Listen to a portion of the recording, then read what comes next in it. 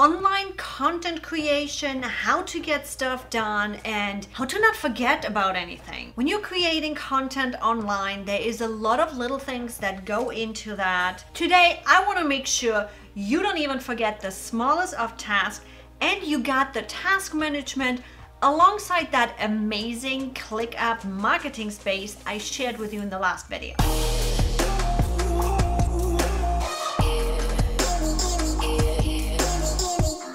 If you're new here, I am Yvonne Hyman with AskEvie.com, and I am a business efficiency consultant for digital entrepreneurs. So if you're ready to streamline your business to skyrocket your sales, now is your turn, if you haven't done so yet, to click the subscribe button and hit the bell so you get notified every time I upload a new video. Content creation online, as I already mentioned, there is a lot of tasks involved, a lot of little single steps, and a lot of things you need to pay attention to. Just thinking about YouTube, you need the title, the description, and the tags, and the keywords, and making sure you have the right keywords, and making sure all the team knows which the keyword is for that one. And what are you doing with the blog? Oh.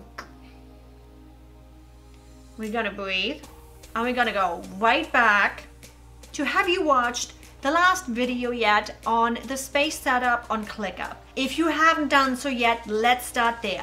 Go back to the video, watch it now, and go set up your space. With that, let's move into the actual task management. How do you build up that task? How have we set up the task?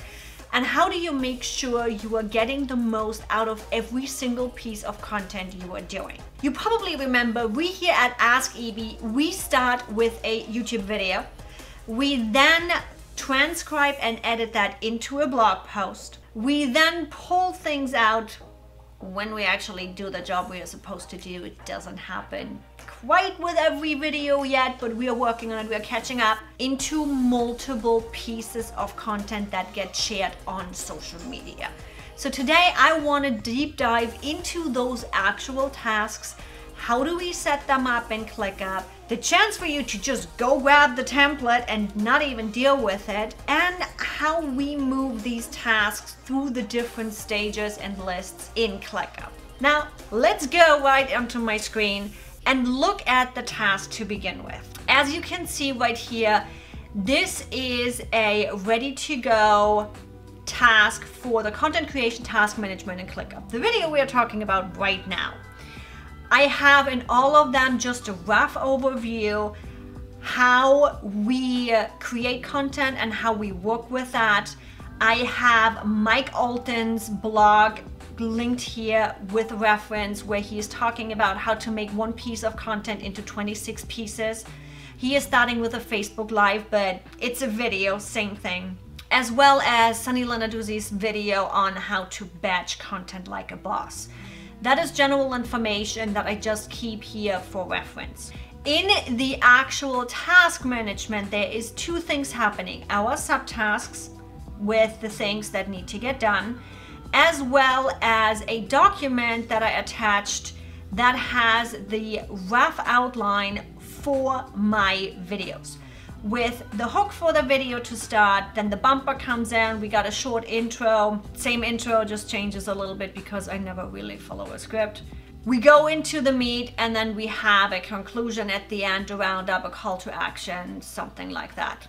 That is always attached to it. That is for me when I'm recording the video, as well as for my video guy to go back and see if I put any notifications in there, if I put any notes of, hey, we need to have an overlay here, we need to do this there. That's all happening in this document, right attached to the task, so nobody has to go hunt for that information.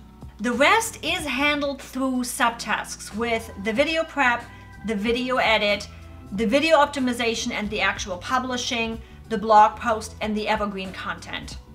Now, let's talk about due dates with all of this and how we handle due dates in these tasks. Just like with every task and process, this is pretty much a living, breathing organism right here. So things are getting adjusted, things are getting changed, things are getting adapted. Right now, we are not using a due date for the main task because all of the subtasks have their due dates. That's the important thing right there. With the video prep, that is my first thing that needs to be done. Then with the video editing, the optimization, blog post, and evergreen. And as you can see with those due dates, they are staggered. Looking at this, July 3rd, the video prep needs to be done. The video edit the Tuesday before the video gets published. The video publish date is the 14th at 9:30 on this specific video. This is the only task that actually has a time associated with it, because I like to publish my YouTube videos in the exact same time slot. Doesn't always happen, but we gotta have goals, right? Then the associated blog post is published the Wednesday a week after the YouTube video. So my writer giving her a week time to get the job done, and then publish it the Wednesday after on the blog post. And then the Monday after the blog post goes live, we start the evergreen marketing campaign with it. Now, those are goal dates. You know me, I'm always honest with you. I never say everything is perfect.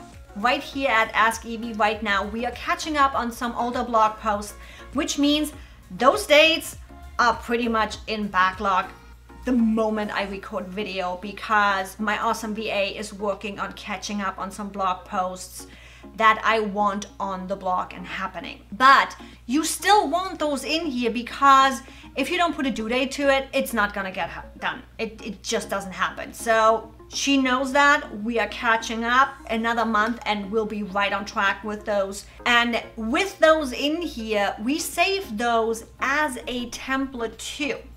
And this is where one of the ClickUp features really comes in handy. Importing that template, then we'll ask you, due date, do we want to remap those or do you want to keep those? What are we doing with this? And with that, pulling in this template, those dates automatically get updated by you telling ClickUp, okay, this one needs to be on that day, and everything else waterfall like just falls into place in those same time segments. But templates will come in another video. We'll deep dive more into that here pretty soon. Going into those actual subtasks, you will find some additional information and checklists of what needs to get done for this task. A lot happens right in the blog post. Again, as I mentioned in a past video, I'm not telling my video guy how to do his job, so there's not much in there. In the blog, there's a lot that happens there with cleaning up the Temi description, taking that, making it into a blog post, the SEO information, the featured image and the size, Pinterest image, additional Pinterest image, as well as a little bit of information for my Pinterest SEO, because that can get tricky really fast. And that's how you set up a task for content creation in ClickUp. As I mentioned, you don't even have to build this all out. You can just grab the template right in the description below. Now, how do we actually work with this? What happens? New video comes up. We already have some ideas right here that I need to record. Cool, we got a template right there. That's the name, there's nothing in it. Now, what do I do with that? Pretty simple. We just go right up here and say templates, and we are pulling in the Ask Evie YouTube process. There it is. Now that the template is imported, you can go up here on that due date. As you see, my template still has that due date, and adjust the due date to the next blog post day, which is going to be the 23rd. And close that, which will pop up the question of, do we want to change the subtask due dates? Yes, please. And now suddenly all of those due dates adjusted, and you don't even have to do anything else. It's really that simple. Another thing on task management that happens here is the move from YouTube video to upcoming to do to backlog, as well as then to blog. I move my tasks from upcoming, that is an idea collection, that is the list of just what's coming up, what do we need to record, what's happening there. Do is what we are working on right now. Backlog are things that, for example, the intro, that's actually a backlog. We've been talking about this for a while, but other things have taken priority. So that's one in the backlog. Going into board view allows you to see what needs to get done. They're in a regular to-do status. What's in process. This was a life we had planned that we had to move because I had surgery. That's why it's stuck in process. Proof is all the things that I need to get into and actually finalize to move them into complete.